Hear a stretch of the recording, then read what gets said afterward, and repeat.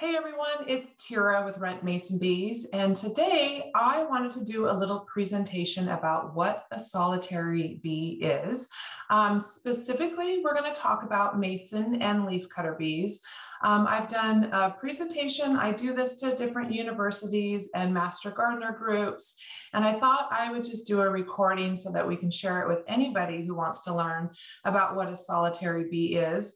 I've incorporated some really beautiful pictures of solitary bees and video. So I just thought I'd dive in and teach you about solitary mason and solitary leafcutter bees. All right, let me turn my camera off so that I can present to you all the slides. All right, so today we're going to talk about mason and leafcutter bees. Here at Rent Mason Bees, we work with 3 species of solitary bees.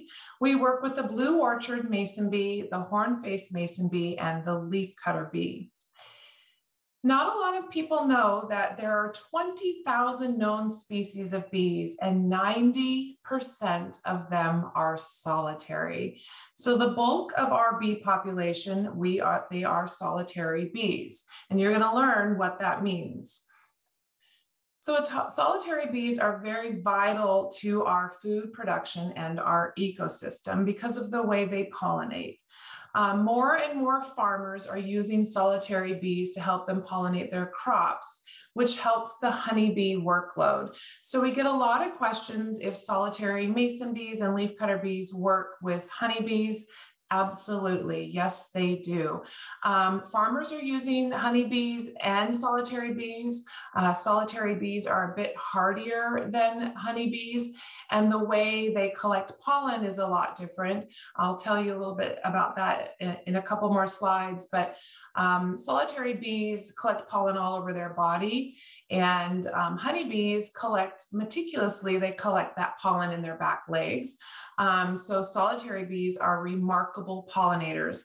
And when farmers use them, they actually get a greater return of yield on their crops. So let's learn a little bit about what a solitary bee is. So what does solitary mean? So solitary means that they don't have a hive to protect, they don't have a queen to protect. Each female lays all her own eggs.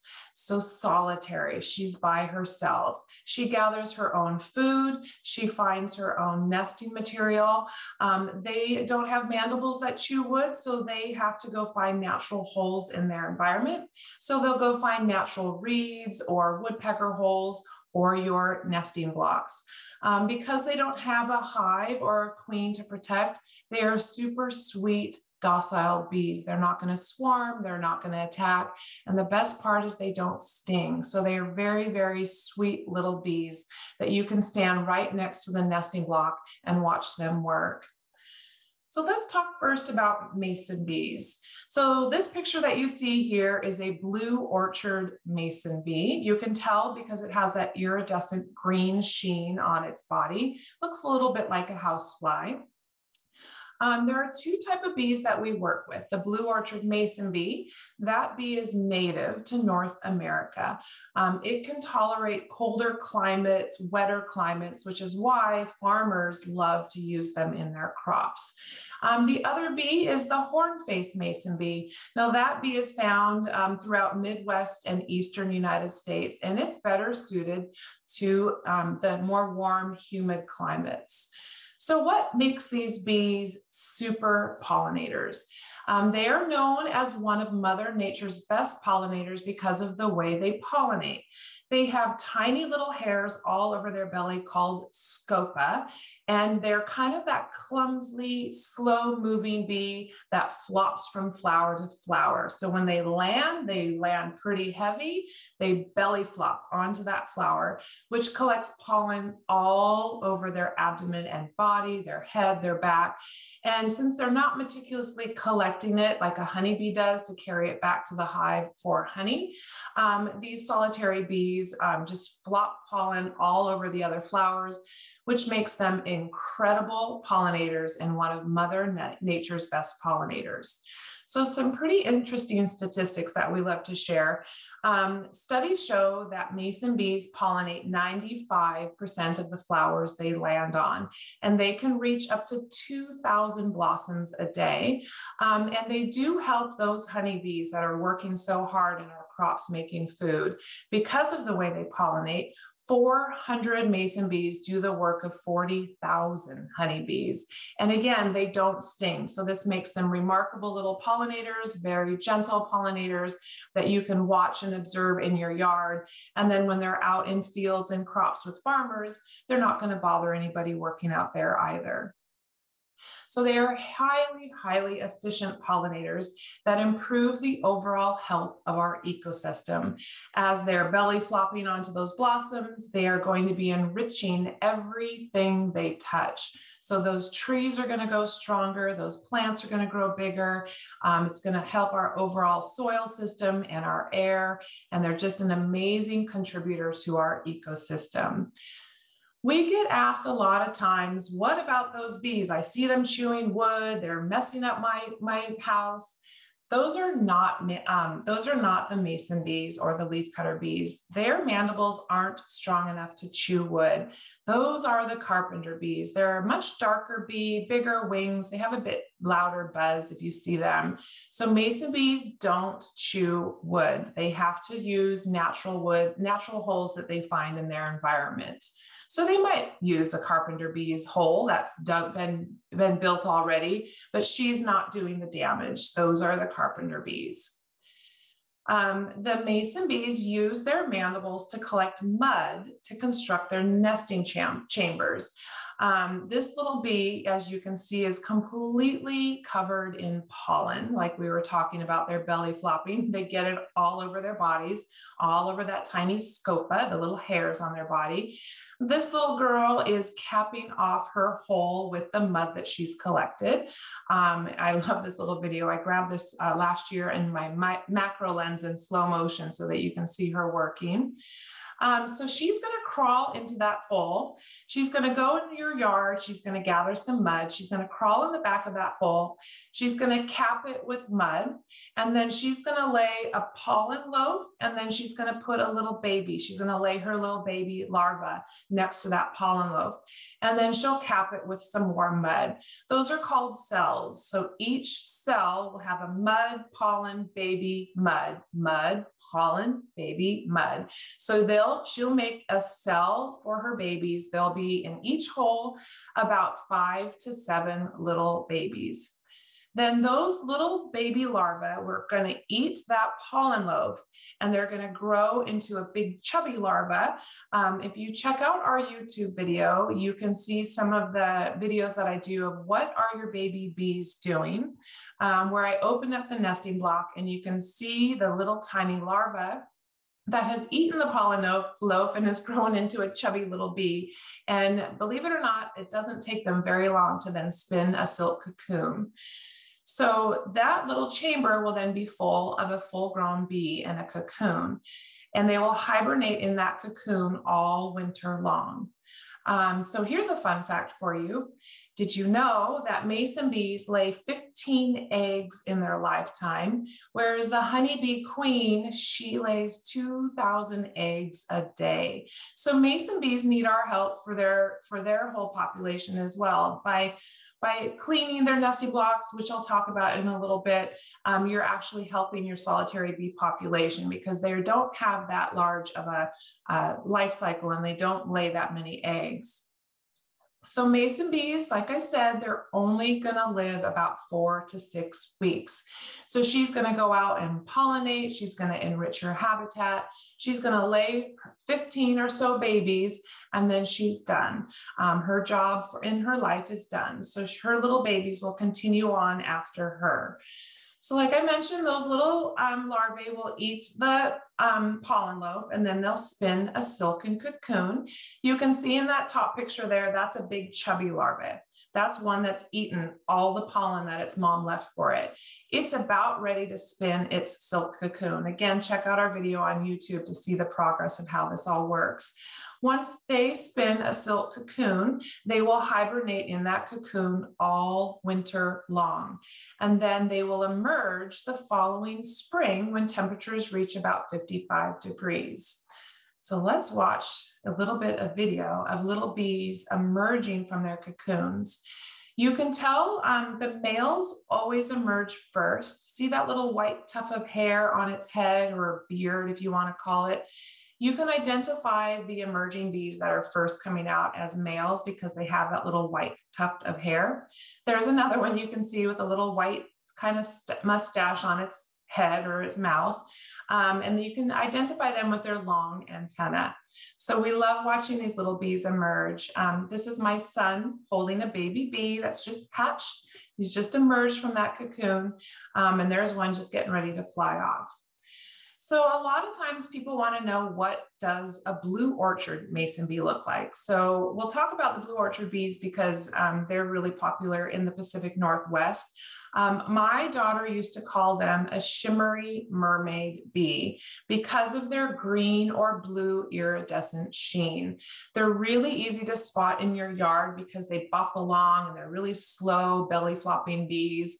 And they look like a housefly. They actually, you know, before I even knew what a mason bee was, I thought they were houseflies, but they're not. They are little tiny orchard bees that are incredible pollinators. So kids love mason bees because they're friendly and don't sting. They love to study them. So we've rolled out a program to teach our kids about pollinators. It's really important to teach our youth. We work with a lot of school teachers. A lot of teachers use our program to teach our kids about pollinators. They roll it into their science curriculum. So we've created on our learning portal on our website. So if you go to our learning portal and click youth programs, we have free printable workbooks and worksheets. Down below, those links are videos to show kids, the best videos that I think are great, that the kids love, that you can show in a school environment. So they are incredible little pollinators. Kids can stand right up next to that bee block, like that mom's showing her daughter in the picture. They won't bother you. They don't sting. They're super friendly. And it's a great way to teach our kids about our pollinators. So let's talk a little bit about the best practices for a successful habitat. If you want to raise solitary bees, what do you need to have and create a successful habitat? So the first thing that mason bees need is food. They are your early spring pollinators, which means when temperatures reach about 55 degrees, that's when things start to bloom.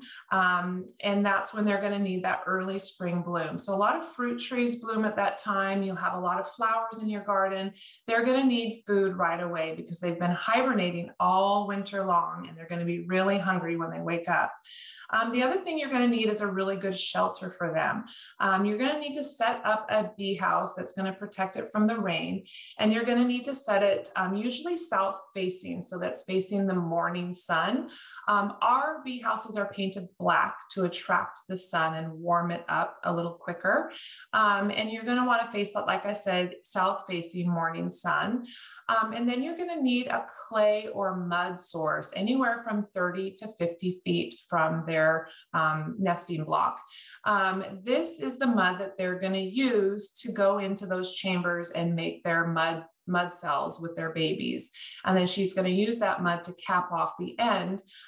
So when she does that, you'll know there'll be about 5 to 7 babies in there. And then probably one of the most important things that we really try to teach everyone is to be pesticide free. As you can see with the mud, mason bees use that mud to lay right next to those tiny fragile larvae. So if you're using slug bait or weed killer or anything like that in your yard, you're actually doing more harm than good. We are partners with the Pollinator Partnership. You can go visit their website, pollinator.org. They have some really great safe gardening tips, and we have some as well on our blog that I've written about safe ways of removing slugs and earwigs and ants and all of that. But the first food that you usually see for bees that a lot of people don't like are dandelions. That's actually one of the first spring blooms that we see which is really important for our little spring pollinators. So when you look at a field of dandelions, you can either see 100 weeds or 100 wishes. If that's one thing that you can maybe keep in your yard, they are beautiful, yellow. I know a lot of people don't like them, but they are a very important food for our early spring blooms and our early spring pollinators. So you can pull them out by hand. We have other ideas and suggestions. I wrote a whole article about dandelions. They've actually been around for centuries, used as medicinal purposes. They're incredible for a lot of different reasons. So if you're able to keep them, that would be great. Another important thing that we need to do is harvest and clean your cocoons and nesting blocks every fall. There are a lot of predators that get into the nesting blocks. Just like if you have a honeybee hive, you have to maintain that of parasites and predators. It's the same thing with a solitary bee block. You can't just put out a nesting block and leave it. It has to be cleaned every year.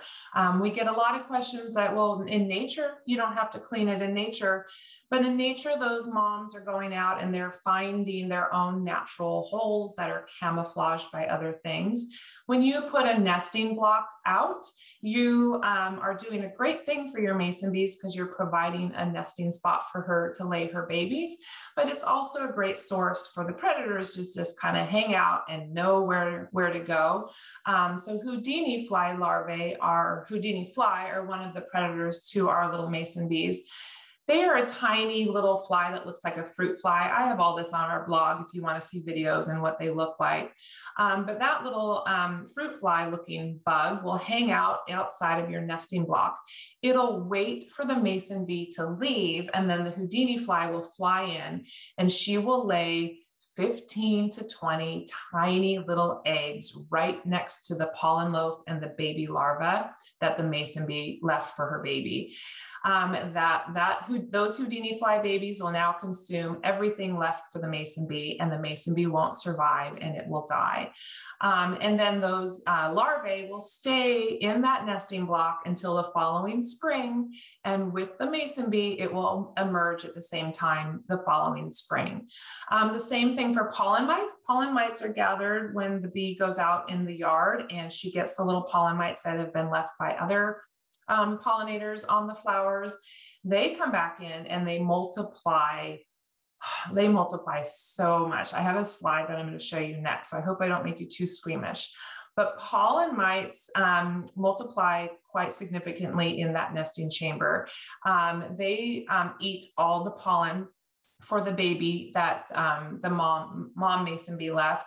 And then, as you can see in this picture here where the red arrow is, 2 cells up above that red arrow, you can see a full cocoon. It's muddy because it's been next to mud. But what happens is that mason bee is going to crawl through that chamber of pollen mites to get out. And it's going to get the pollen mites all over her body, which you can see in the picture in the top right corner. Those are microscopic pollen mites. All right, I'm going to prep you. I'm going to show you another slide that has, we work with research teams and labs all over the country who are studying how to care for our solitary bee populations. This is University of California, Riverside. We are working with this research team. We sent them a vial of pollen mites for them to study.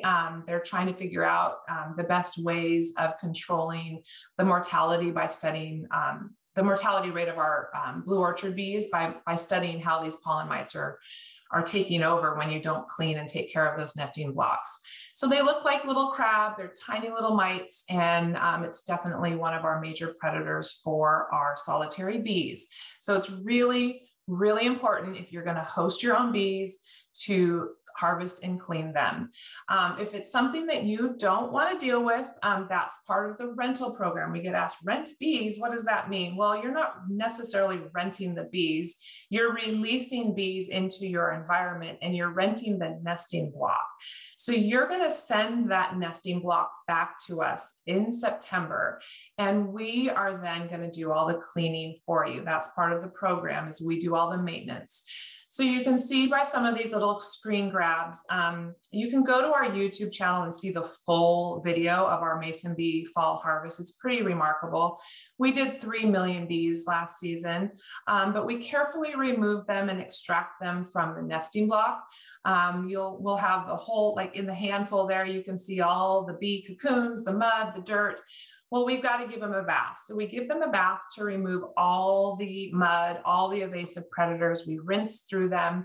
And then we put them on a light board where we pick through the non-viable. You can tell, check out the video online. You can tell the non-viable bees because they are see-through, the cocoons. So we hand pick through millions of bees. To make sure that when we are sending bees back to our gardening program and to our farmers, that they are all healthy, strong, viable, and predator-free. Then the final step that we do is once everything is extracted, we sterilize over fire all of our nesting blocks. There will be remaining chalk brood, there will be pollen mites in that nesting block, so you have to harvest and clean. If you're doing this yourself, again, check out our harvest video. I take you step by step through the cleaning process and how to do it yourself. So when spring is done, like I mentioned earlier, those little mason bees are only going to fly 4 to 6 weeks.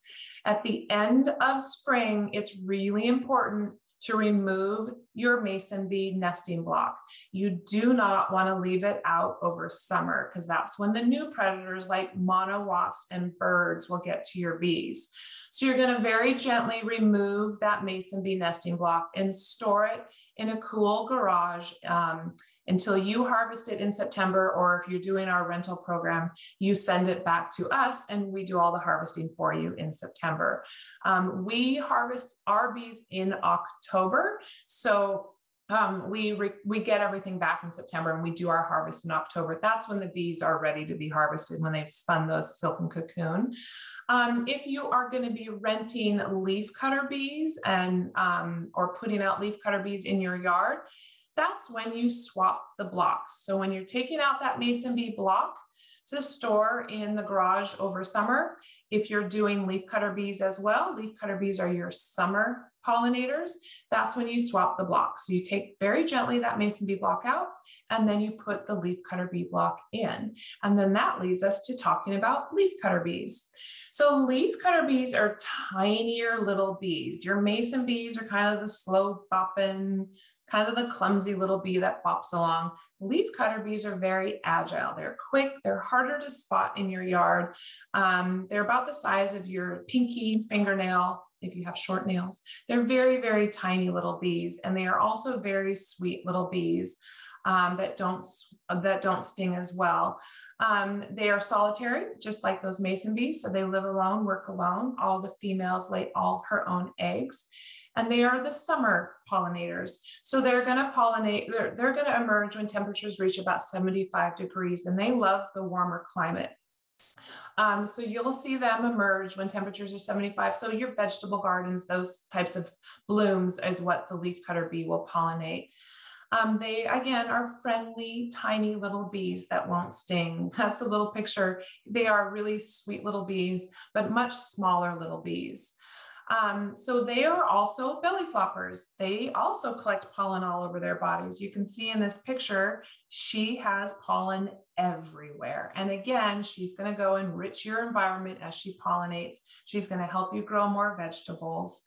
And she's going to enrich everything she touches. So these are 3 little leafcutter bees that were emerging.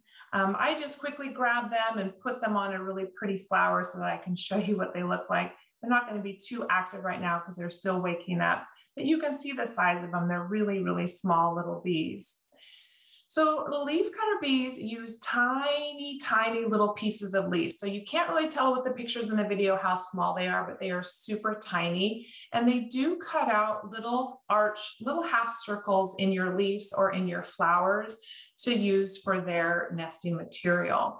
They don't damage the plants when they do this or the leaves, but they do use those little leaves to make their nest. This little bee, you can see it kind of hovering with the tiny little leaf piece.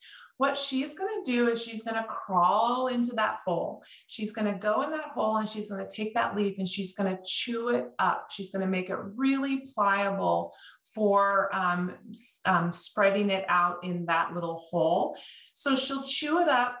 She'll press it along the sides of the hole, and then she'll go back and she'll get a couple more and she'll do that. Then she'll lay a pollen loaf and a little teeny tiny larva, and then she'll get another leaf and she'll seal it up and make a small leaf sleeping bag. I like to call them leaf sleeping bags because when you look at them, they're very small. You can see on the right and left of this video, little cells of leafcutter bees.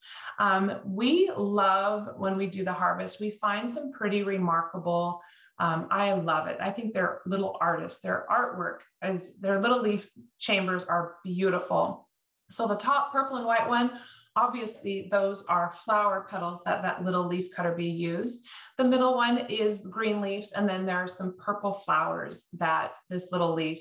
So each one of these cells, kind of like fish scales, if you run your finger down, it'll pull apart, but inside each one of those is a little tiny larva.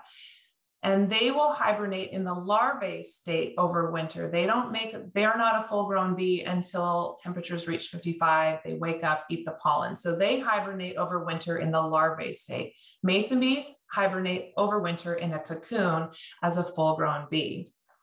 So leafcutter bees live for 6 to 8 weeks, and they lay about 20 eggs in their lifetime.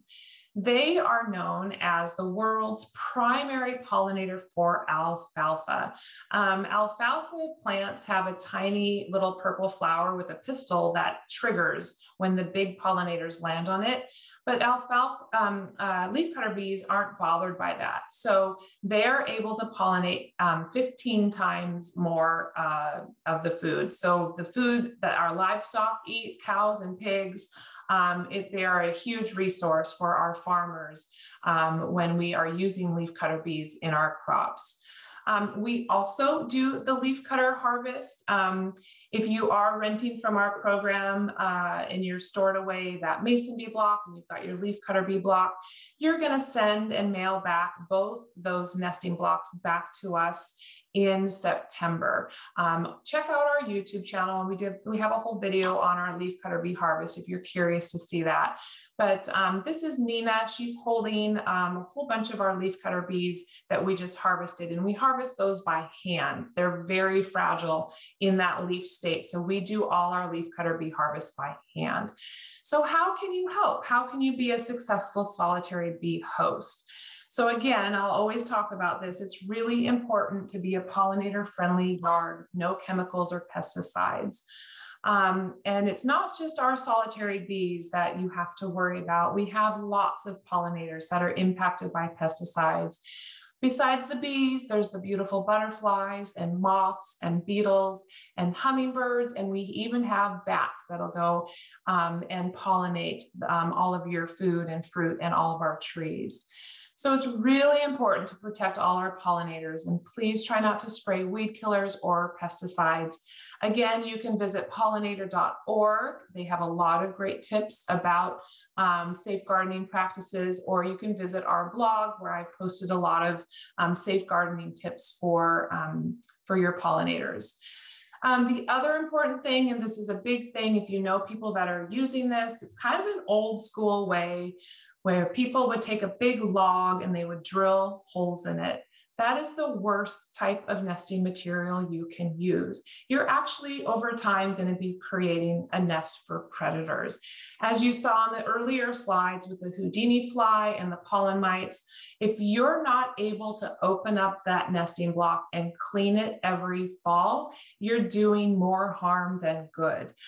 So there are ways we can teach you about eliminating those types of nesting materials if you have them in your yard. If you have those wood blocks with holes drilled in it, simply just tip it with the holes upright, sprinkle sawdust all over the tops of those holes. The mason bees will emerge, the sawdust will fill the holes, and then those mason bees won't go back in there and nest. Then you can burn your block. It's probably full of predators if you've never cleaned it and you just leave it out year round. Over time, your solitary bee population will decline, and eventually the predators will take over, and they're going to do more harm than good for your population. The other type of nesting material that is not good to use are bamboo reeds. Those are, you also cannot open those, and they harbor fungus, and they get damp, and they get moldy, and they get wet, and they're just not healthy for your solitary bee population. So if you want to raise your own, which we have a lot of people that do, and we love it when they do, you have to use the proper nesting material. So the proper nesting material are stacking trays that you can pull apart and harvest and clean. That picture there is one of the trays that we use. We have a big machine that harvests all of our bees, since we did 3 million bees. But if you do them yourself, stacking trays or cardboard tubes that you can pull out, unravel. You'll have to reuse them. You have to get new ones every year if you use the cardboard tubes. If you use the stacking trays, just make sure you're sterilizing those with fire so that you're cleaning all the predators off of them. So again, harvest and clean every fall is a key critical step to hosting and being a successful host to solitary bees. Again, check out our YouTube channel. I have a whole harvest video on there that you can reference. I'll put links down below this video so that you can have easy access to everything that we talk about. So if you wanted to host bees, either yourself or with our program makes it really, really easy. You're just going to hang that black house in a sunny south-facing spot, place your nesting block. You're going to get that white tube that's going to be full of about 60 mason bee cocoons. And you're going to take that tape off and stick it at the top, and you're done. The bees will fly out of that hole, they'll emerge, and they'll pollinate and enrich your yard. So it is time now to get your mason bees. I'm doing this video in February. We're going to start shipping bees to our warmer states this month, and then March and April to all of our other states that want to get mason bees with us. Again, they're incredible pollinators. They're gentle and stingless bees. We do all the maintenance for you. So that's how our program works. You release bees, you send the nesting blocks back to us. We do all the cleaning for you in the fall. So it is time. Our little bees are getting ready to emerge from their cocoons. If you're interested in ordering a starter kit, it comes with everything you need to be a successful host, including the maintenance where we harvest and clean everything for you. If you've never heard of a solitary bee, if that's why you're watching this video, you're going to start hearing more and more about them. Mother Earth News did a cover story on solitary bees. It's a great article. It is the February issue if you want to pick it up.